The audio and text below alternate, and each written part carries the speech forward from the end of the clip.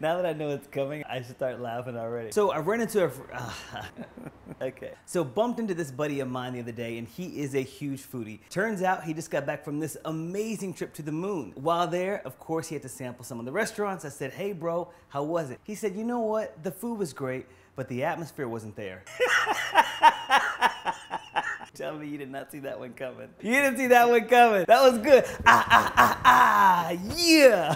What up, guys? Welcome back to the FitMenCook kitchen. Listen, I hope that joke put a smile on your face, but I got something that's even better that will put an even bigger smile on your face. And that news is my new book is finally here. Yes, it has been almost 2 years in the making, and I'm finally able to put my hands on a physical copy of the finished product. And let me tell you, it is absolutely beautiful. I'm so proud of the hard work. In fact, I was leaving last week for a trip out to LA, and I opened my doorstep and there it was, and I had to literally run back inside and just unbox it myself because I just wanted to savor that moment. Check it out. So I'm hyped.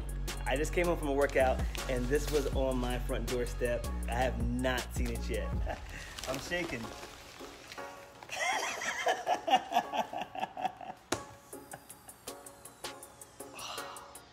Gosh. Okay, here's the copy of the book right now. I just, this is me. This is me in the book, in my kitchen. I wrote all this stuff in here. I wrote this, these are the 10 commandments of meal prep. So one thing that was really important for me for the book was to make sure there is tons of food porn. Look at the cabbage wraps, low carb spaghetti meatball. I would just buy the book based off the photos alone. Not to make a bad pun, but I'm full right now. I'm like overjoyed. I know you're gonna love it. It's gonna be a great road mapping tool for you, and just as what a great milestone right now. So I want to take a moment right now and just to walk you through the book, because when I say it's hitting, it's not just because it's my book, but I'm just so proud of the final outcome here. The book is amazingly beautiful. Look at these colors just right here. Just kind of hit you, right? I got a lot of questions saying, hey Kev, is this going to be one of those cookbooks without a whole bunch of photos? And the answer to that is no, absolutely not. We spent 2 weeks, guys, 2 weeks literally here in Dallas, 8 hours a day, filming all the recipes. We worked with a food stylist and also a photographer, so you can see that nearly every single recipe has a colorful photo with it, because that's really, really, really important to me. One thing that I want to show here and highlight is to kind of give you some background on the book and how I came up with some of the creative for it was, you know, I'm known in social media as the person who does all of the different videos on Instagram and Facebook and here on YouTube. So I'm much more action oriented. So how do we bring that energy into the photos here? The food stylist that we have, she does stuff for like the high-end magazines, these well-known brands, and everything is always picture perfect. And I told her, no, I don't want picture perfect. I don't want this like pristine like countertop. I want a messy countertop. I want ingredients spread out. I want a whole bunch of action shots. So you can see, that's me. I am shaking up some cinnamon on top of this banana berry protein crisp for the morning time. But you can see how it's kind of messy. It's there on the counter. You can see the action coming out of the little shaker. So all of the photos in the book are much more action oriented, because I wanted this to be a book about action and about people actually doing the work. And I think the best way to do that would be to kind of put me in it. So you see a lot of the same type of images and you get that same feel as if you're in my kitchen, as if you're watching a FitMenCook video. This is a funny picture right here. I was all for showing a lot of food in these plastic containers, and I thought this was the narrative of meal prep, but a lot of other people were like, no, we have to use the glass containers. It's much more high end. And my thing was like, it's really cool to use this plastic container and to put something in there that looks so decadent and rich and flavorful and colorful inside of it, to kind of make something that looks really cheap, or that is really cheap, look super high end. So here's one of the recipes in particular, the barbecue teriyaki chicken, and all of a sudden you have these cheap plastic containers, the ones that we all use and are really well known for lunch, and we're putting this really decadent, colorful dish in there. And it just shows that entire duality between this whole idea about meal prep being too costly, But no, it's actually pretty affordable. This entire meal is really cheap, and it's made from ingredients that you probably already have in your pantry. Another element of the book that I wanted to highlight right now is the colors. I wanted everything to be super colorful and vibrant because that's what I think the healthy eating is. I wanted each chapter to have its own color. So for the Land and Sea chapter, the color is blue. Here's a table of contents for it, that's blue. And then every single recipe has this blue line there, and all the writing is in blue too. So that way, whenever you close the book and you see the different colors and you want to access something pretty quickly, you can just go right here to the blue and open it right on up. Well, this was a comfort food, but okay. But you can select your own color. Now, another question that I've been getting in social media is, are these recipes brand new? Is it stuff that we've already seen? And the answer is yes, these recipes are brand new. But I also included about 25 follower favorites, and you'll find those in probably the latter part of the book in the comfort food makeover section. And that's like the low carb jambalaya. But you'll also find some brand new ones. This is a low carb spaghetti and meatballs, and this is a puttanesca spaghetti and meatball dish. But yes, the majority of the recipes, over 80% of the recipes, are things that are brand new and that y'all have not seen. This is one of my favorite ones, is stuffed chicken parmesan. I love this one for many reasons. It's super easy and also pretty cheap to make. Now, another part that I want to highlight, I know that we're all excited about the recipe section, but I am also really excited about the part 1 of this book. And the part 1 basically involves the roadmap. I've gotten so many questions from you all about how do I get started?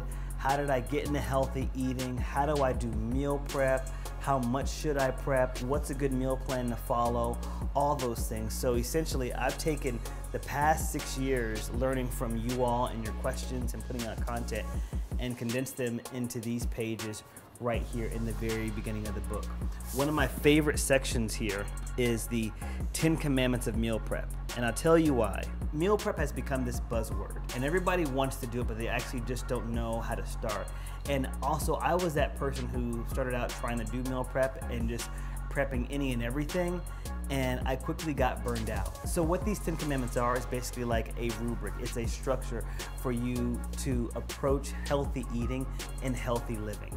It's not about being super restrictive with your diet, being an absolutist or a purist in your diet, but it's much more so about taking these practical ideas and condensing them down into 10 things that you can do in order to live healthier and happier. The first commandment is buy only what you're actually going to eat. Come on, we could do an entire video just on that topic. And I call this aspirational buys, in which we will go into the grocery store and we see all this produce, we see all the fruits and the veggies looking all good, and you're like, yeah, I'm gonna eat this, this, and this, this, and this, and this too. And then in 2 weeks, you open up your produce drawer and it is a science project and everything has just gone bad. This book talks about how to avoid having science projects in your fridge. It also addresses whenever we prep too much, what to do with those leftovers. These are things that we actually need. So I want y'all to dive into the beginning part of the book just as much you're gonna dive into the latter part of the book. Also, it's got some 5 common pitfalls, the things that I see the most when it comes to people failing in their diet, and also how I failed. I give you those 5 common pitfalls. One of them is trying to do too much too soon. Everybody tries to go and do everything at once, and you try to overhaul your diet and your entire lifestyle all at once. No, in this book I'm talking about really practical, small things that you can do little by little, nudge your way to success. You will win that way. This is not a book about losing this last 10 pounds for your wedding or for you to go to the beach and look good. This is a lifestyle. This is the lifestyle. So if you really want to adopt a healthier, happier, and practical lifestyle, then this is the book I've written here for you. This is the roadmap to that. Also got in commonly asked questions, what do I use? What tools do I use? So I've laid out the common tools. I've given you all what's in my pantry list. Here is my weekly grocery list that I actually put in here as well, giving some rationale as to why I purchased some of those things too. I want you all to consume this book both literally and also figuratively. What I want most with this book is that you all take ideas, because if I can give you an idea, then you can eat for a lifetime. And here in this book, you have a lifetime of ideas. You can get this book wherever books are sold. You can go to Amazon, Barnes & Noble, Target, BAM. It's even available in Canada. And yes, we will be doing a limited run in the UK, so you can get it there as well. But wherever books are sold, you can go and get the FitMenCook cookbook. Now, a lot of y'all have sent me emails saying, Kev, how can I support you? I feel like I would like to do more because I see all your recipes. Well, I tell you what, you buying this book would mean the world to me. Pre-orders are really important for small businesses like mine, so if you can go and pre-order before December 4th, it would be great, but I'd like for you to buy the book in any case. And once you go and pre-order, remember to go to my website, FitMenCook.com, and you can register your pre-order or your purchase after December 4th on my website. And that's really important because we are doing a massive campaign giveaway, like massive. We're gonna be giving away so many different appliances. A lot of my brand partners have come on board to help me celebrate the fact that this is my first cookbook. So all the cool gadgets, you know, that you see here in the kitchen, we're gonna be giving those away. But it's important that once you pre-order and buy the book, go to my website and register your copy so that way you can be included in those giveaways. And the biggest giveaway of all, free groceries for 1 year. That's right, free groceries for 1 year. Just imagine all the gains and all the tasty recipes that you can make with that. Be sure that you pre-order and purchase the book and then register your copy on my website, FitMenCook.com. So that is it for today's video, guys. Again, I wanna thank y'all so much from the bottom of my heart for all your support. Whether you've been following me for a few months or for a few years, it means much to me. So I want y'all to go out and rush to get this book. I know that you are going to enjoy it. It's got some personal stuff in here about me too, as well, dealing with the mental wellness and how that has impacted this healthy journey that I am still currently on. Thank y'all for watching. Until next time, I want y'all to keep it healthy, but of course, never ever boring. Ooh! Bye guys.